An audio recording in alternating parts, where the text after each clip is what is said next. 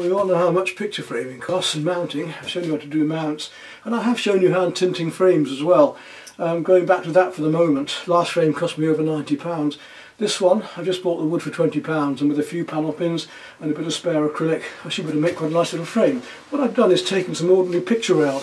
Now the wood that I'm going to use for this, you can either use architraving, which is like this.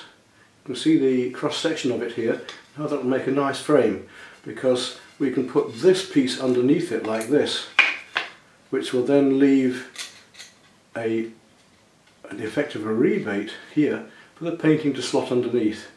So I've got some ordinary rectangular wood, and you can use either picture rail or architraving or even skirting board if it comes to it, as long as you've got this nice pattern on it, you see.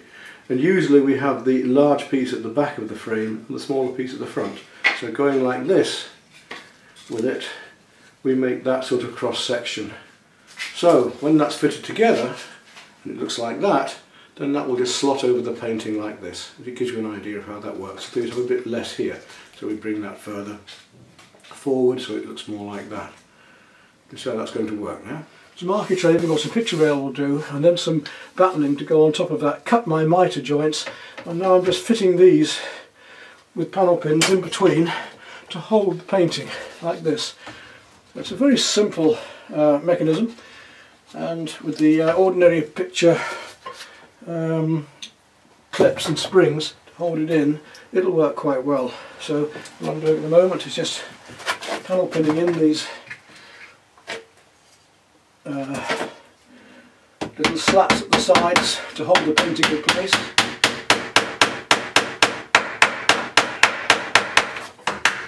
So there we are, last pin in, and you can see now the little rebate that I've made at the back by doing the frame that way.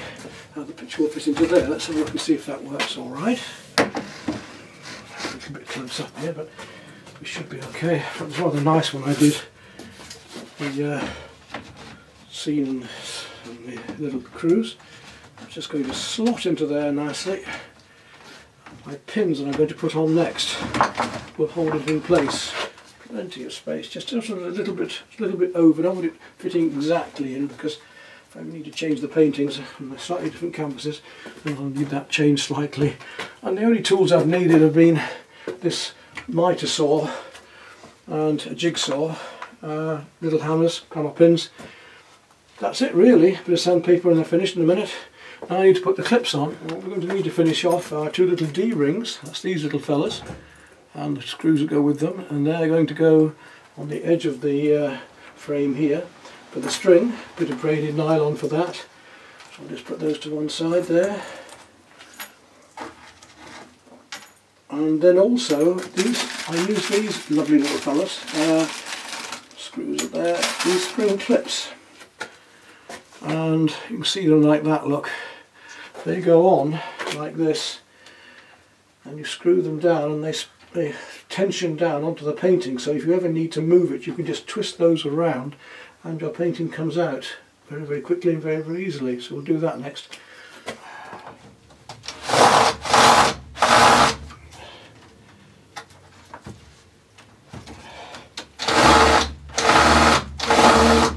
we go then.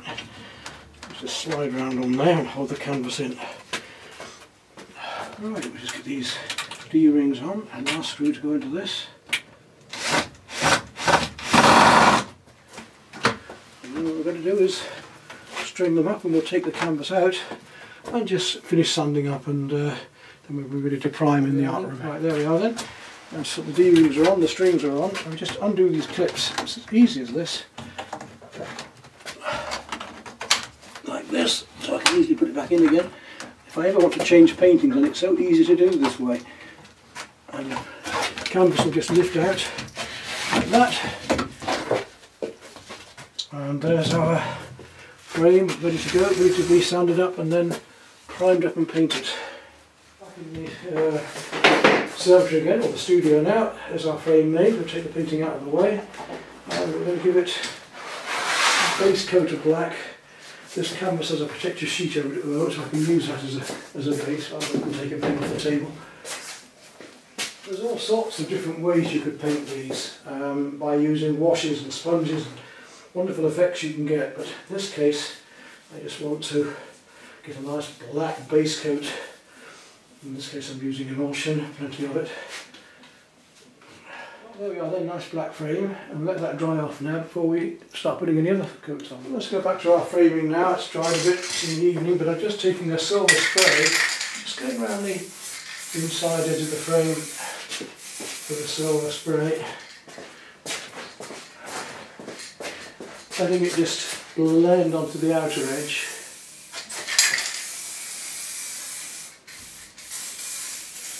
That'll do it.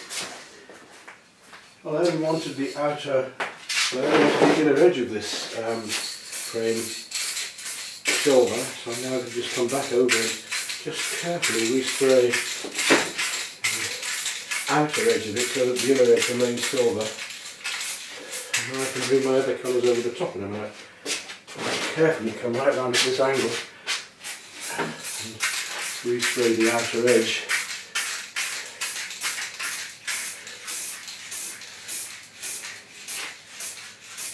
With that lovely mottled effect.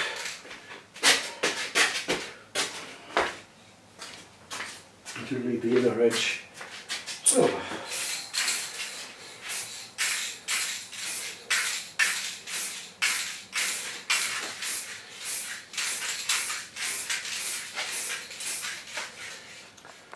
Next thing you'll note when we look at this frame is that we've got recesses, so we've got pieces that go down and up.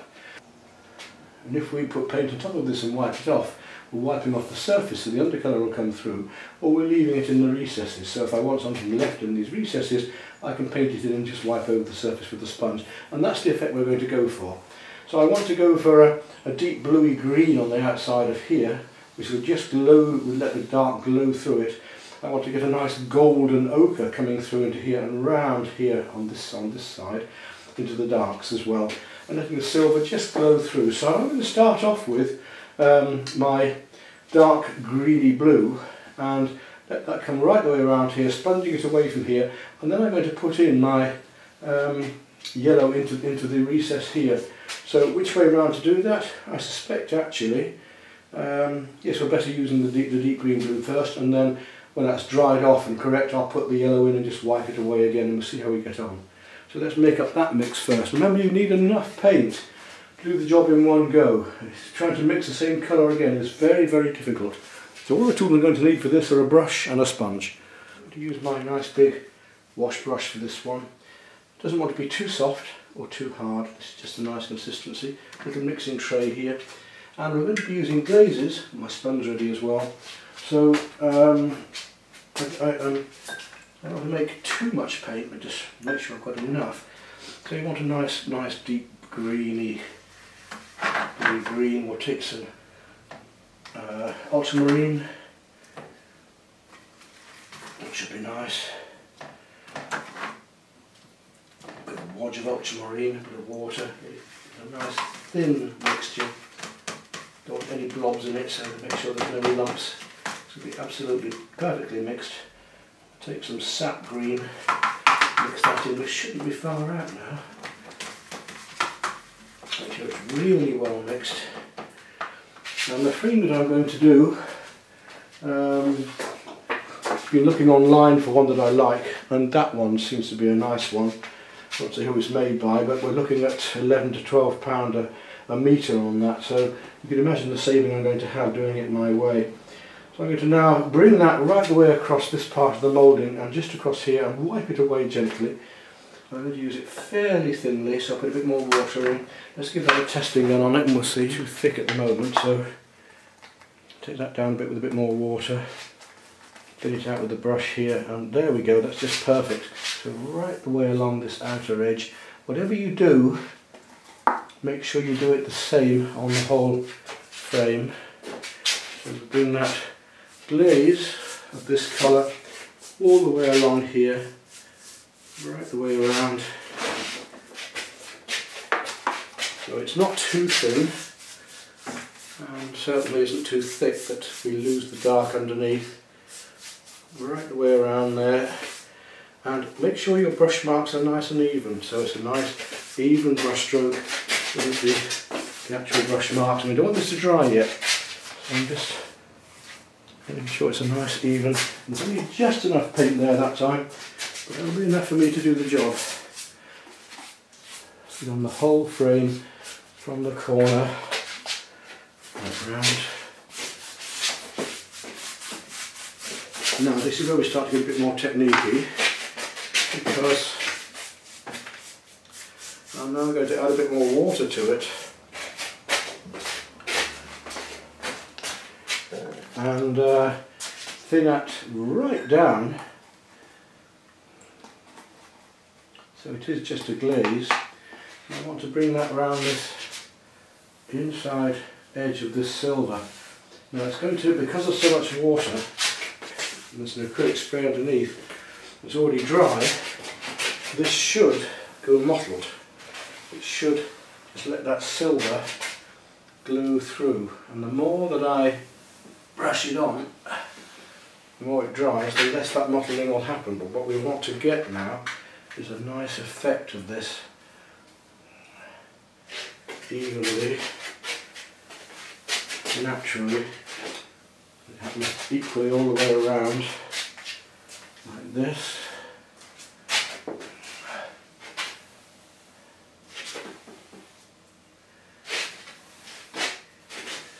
Until we get it just starting to stay as a layer on there. So I'm going to keep doing it until it stops reacting too much and just starts to stick to the, you can see now it's just starting to totally stick. We're not getting that mottled effect now. It's nice and thin, and then the silver is just showing through. That gives me a lovely effect. Leave it a minute in case any starts to come out again, in which case you've got to go over it again, but I think we'll be alright there. And this is where we come back with the sponge now, and we want to take away, totally take away any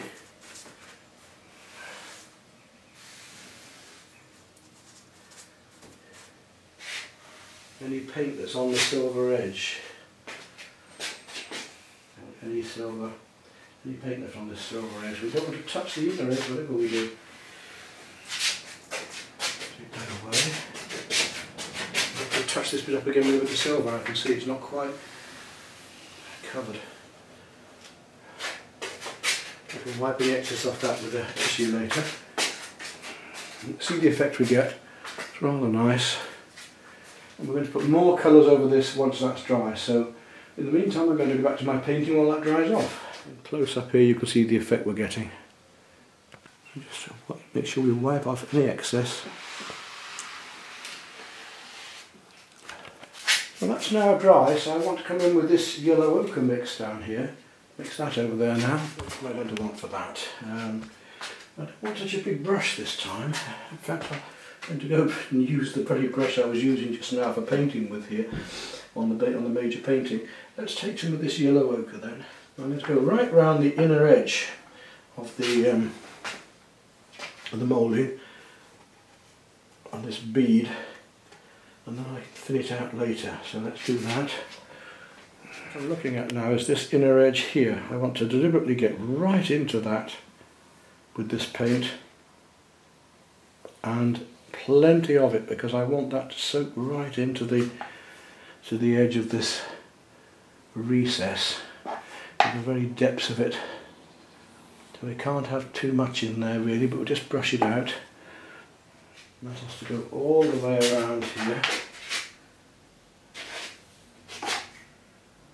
So if I didn't make enough, this colour isn't too bad to make because it's straight from the tube almost. It's just yellow ochre and water. Oops, don't worry about that, we can lift it off again.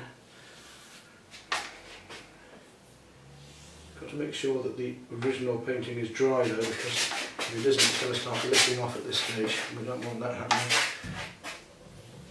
Right into there, so that floods down into that recess. That really flooding down into there, dropping in Plenty of it. And come back along and round, all the way around, making sure it's in that recess.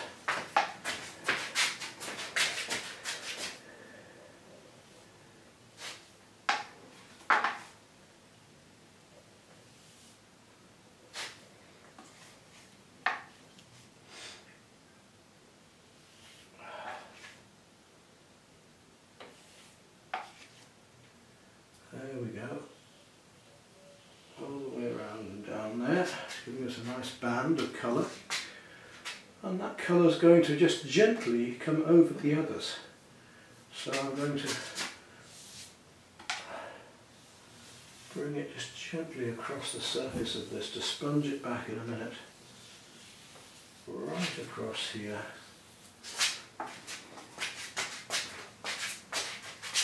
Across these darks and the edges of the blue-grey.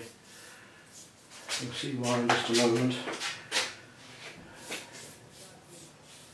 Right through here, we're getting a nice effect now from this frame.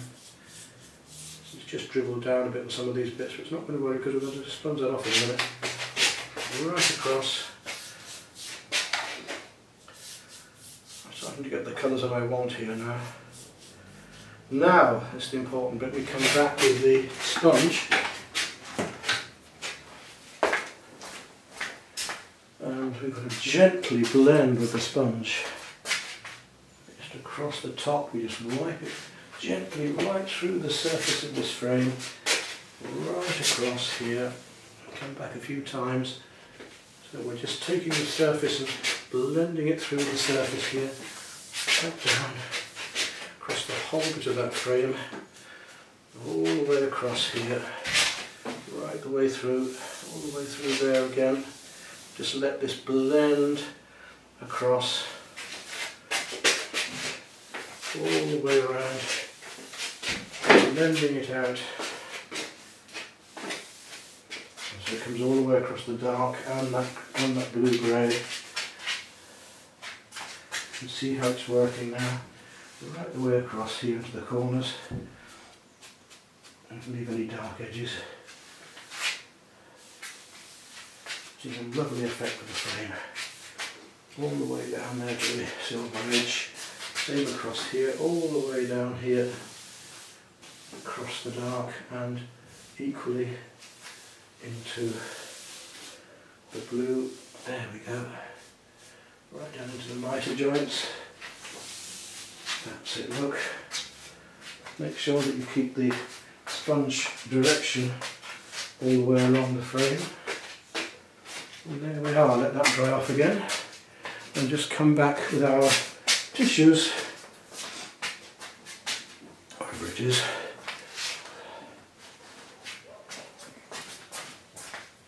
Just to wipe any excess off the silver itself, which we don't want. Across the silver. Smooth on the silver, get it off.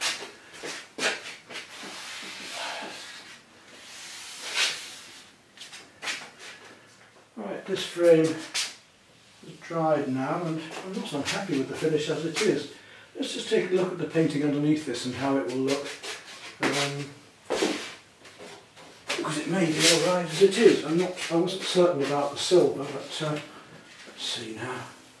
Just slide that under there for the moment, and this is the best way of course to tell because then you can adjust the colours accordingly. But it's quite nice. I need to stand back and have a look. Well, that looks quite nice, doesn't it? I'm not certain about the silver edge, but actually it doesn't make a bad frame on that. And it shows what we can do with ordinary materials.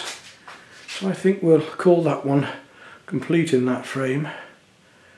And there you go, a nice way to produce a budget frame for yourselves. Well, there we are then. Matter of £20–25. We've turned out a nice frame that would have cost me about 80 or 90 otherwise, and I think suits the painting because we've made the colours to match. So what I have to do now is just spring the clips up behind it. I can just lift it with a knife and swing them around.